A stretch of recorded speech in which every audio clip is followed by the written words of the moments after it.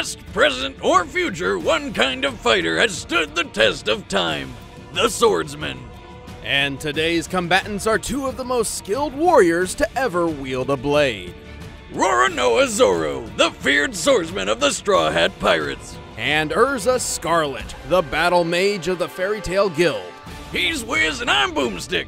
And it's our job to analyze their weapons, armor, and skills to find out who would win a death battle. As a child, Roronoa Zoro dreamed of becoming the greatest swordsman in the world. But he didn't just enroll at a dojo, he showed up, challenged everyone, and then just sort of stuck around. Zoro's dojo training sharpened his natural talent with a sword, but there was one person he could never quite manage to beat: his sensei's daughter, Kuina. They dueled a lot, and Kuina won every single matchup. All 2,001 of them. Damn, you think you would have gotten at least one in? Despite the constant defeat, Kuina and Zoro were very close friends. Together, they promised that someday one of them would become the world's best swordsman. And then she fell down some stairs and died, which just seems like an unacceptable way for a master swordsman to bite the dust. Does thin out the competition for world's best swordsman, though.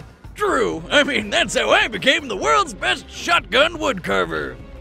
After Kuina's death, Zoro inherited her sword and used it to hone his skills even further, eventually leaving the dojo in search of the current title holder of world's greatest swordsman, Dracule Mihawk.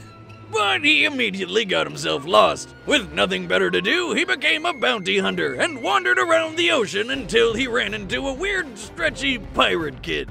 You mean Monkey D. Luffy, who brought Zoro onto his crew of Straw Hat Pirates. Actually worked out pretty well, since Luffy was already looking to hire him anyway. Turns out, Zoro has quite a reputation. At this point, he was already a master swordsman, and after finding and training under Mihawk, his swordsmanship became legendary.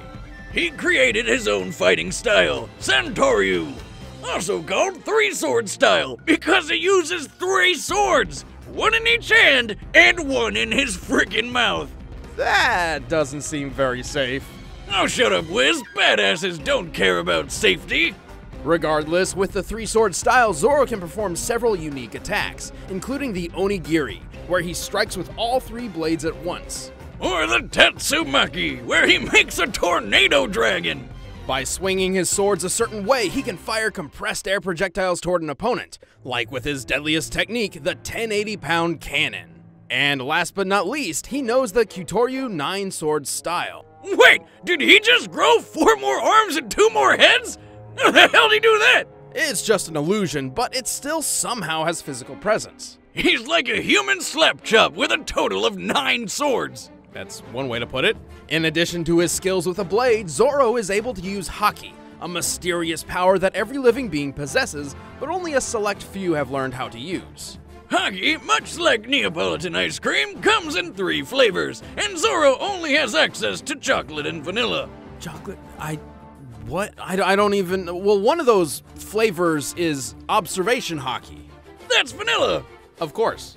Which in some ways is similar to Spider-Man's Spidey Sense. Zoro can sense the location of other people, even if they're invisible or far away, and can also predict most opponents' attacks. Then chocolate, everyone's favorite Haki flavor, is armament Haki. This lets him form an invisible armor around himself as protection, or harden his swords to make his strikes cut through almost anything.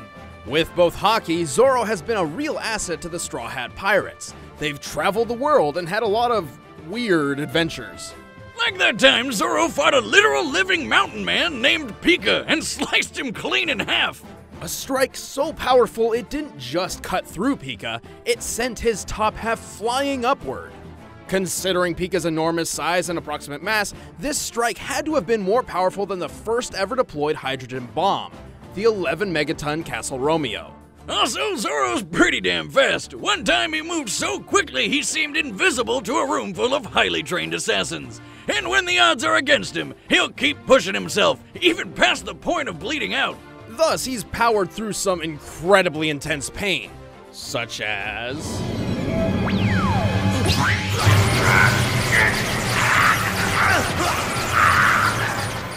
Holy shit! How the hell is he still standing after that? That's a good question. After a battle with Kuma, a bear man because this is One Piece, Zoro took on not only his own pain from near death, but also Luffy's, despite being told that doing so would surely kill him. But it just didn't. And he doesn't even brag about it. What a badass. Zoro is definitely the stoic badass type, but he can't do everything. He's a sword fighter above all, and prefers to fight up close and personal.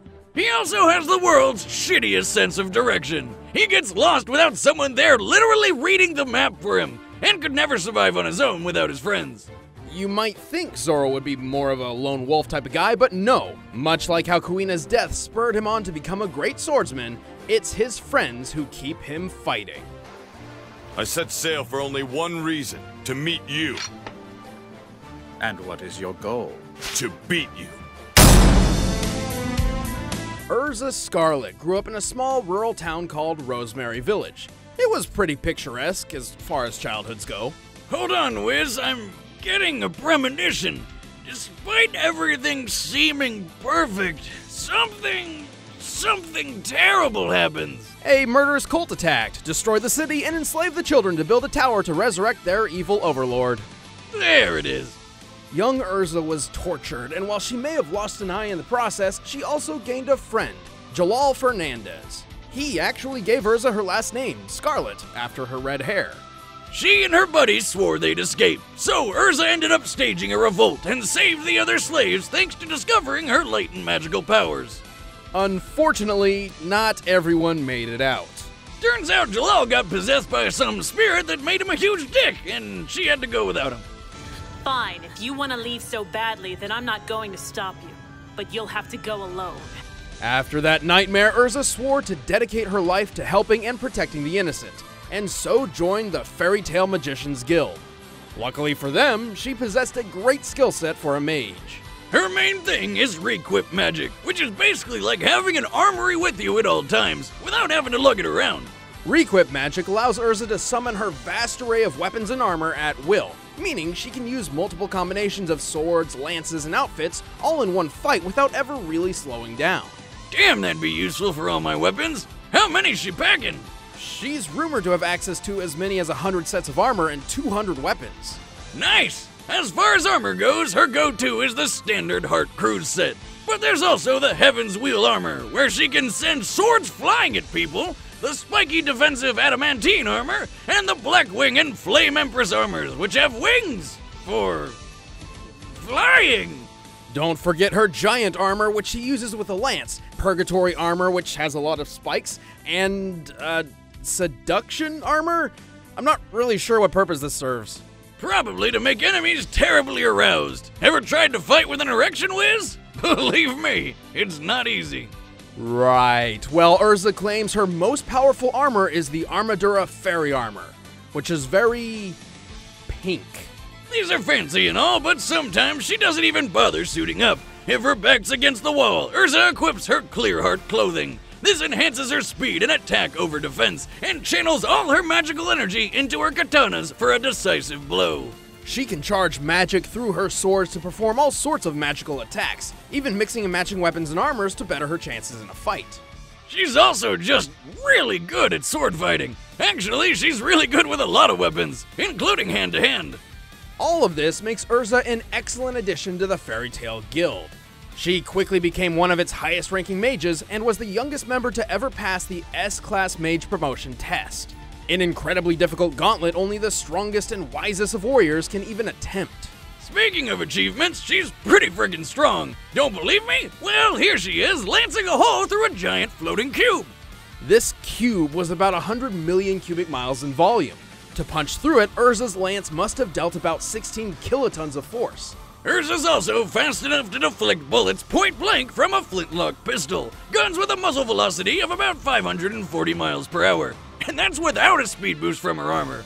Right, many of her armor sets grant her stat boosts, increasing her speed, magic, defense, etc.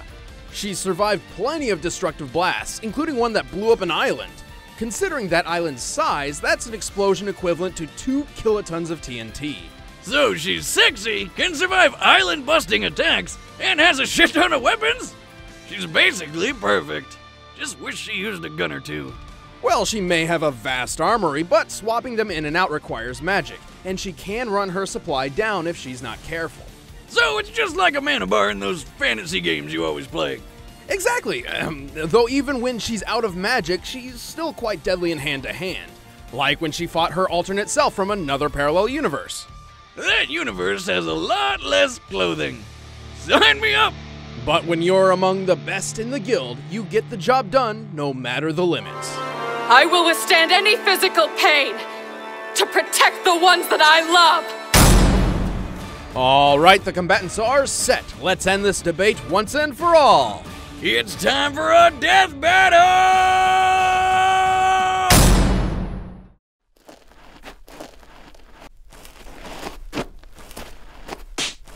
Oh, sorry, lady. Could you point me in the way of the shipyard? I've been looking around for hours. Aha! You're the one I'm looking for. Come peacefully and you won't be harmed. Sorry, I'm busy. Maybe later. Then we'll have to do this the hard way. I told you I'm busy! Fine! Well, I guess we're doing this now.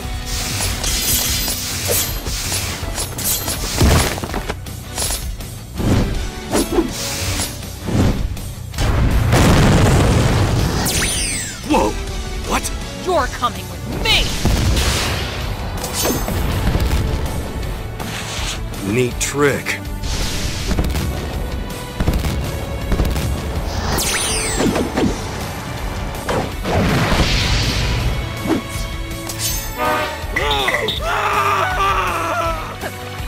Try laughing at this!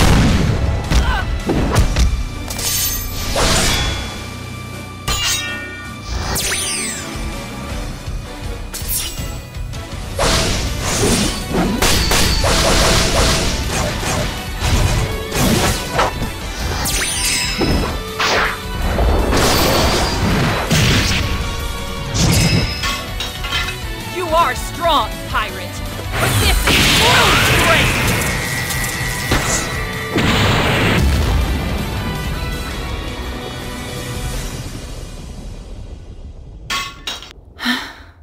Fool. Nothing is worse than the loss of life. Don't start crying, woman. What? So much for all that true strength bullshit, huh? No. I can do this! I will claim this bounty for my guild! For my strength! For my friends! Bring it on!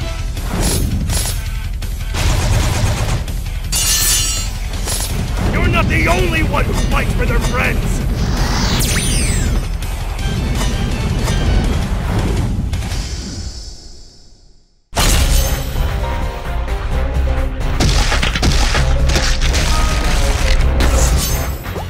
Now, where the hell is that shipyard? Jesus! Talk about a killing blow! In the past, Erza could react to projectiles flying over 500 miles per hour, but Zoro could move faster than the eye could see. US Air Force tests have shown that a well-trained human eye can consistently spot and recognize an image in 1/220th of a second. So, in this case, Zoro would have had to move from point A to point B, which is about 57 feet, in 4.5 milliseconds. That's close to 9,000 miles per hour. That's more than 5 times faster than a bullet. Erza didn't really rely on speed anyway, and there's no evidence any of her armor magic could have helped close that wide of a gap. Speaking of her armor, Erza did have more options in defense and weaponry. Unfortunately for her, she was simply outclassed in damage dealt. Erza could withstand hits of about 2 kilotons, like the blast which destroyed that island, but Zoro has dished out much stronger blows than that. Slicing Pika in half, for example, was equivalent to 11.5 megatons. That's about 6,000 times bigger than anything Erza has survived. And while Erza's artificial eye may have seen through Zoro's 9-sword style illusion, it couldn't prevent him from actually attacking her. She also had that habit of stripping down to clear hard clothing in a bind. Yeah, it gave her more sword power, but at the cost of less defense. This sounded like a good idea on paper, but close-range combat was Zoro's bread and butter. Erza was mostly self-taught, and while proficient with a blade, Zoro has trained with swords all his life. Even with the greatest swordsman in the world, an up-close duel was exactly what he was looking for. Guess she won't be getting a fairy tale ending. The winner is Roronoa Zoro. Next time on Death Battle.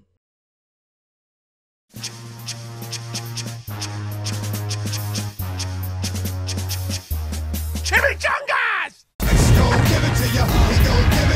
Hey guys, I'm Chad, I'll play Boomstick. I'm Ben, I play Wiz, and next time, Deadpool is back. Oh, God. And we're doing something a little different this time. We're going to be announcing his opponent on the Death Battle cast. Which, if you haven't heard, is a thing. We launched a podcast around Death Battle where we hang out, talk fights, and goof around. It's a lot of fun. Go check it out. Thanks, guys.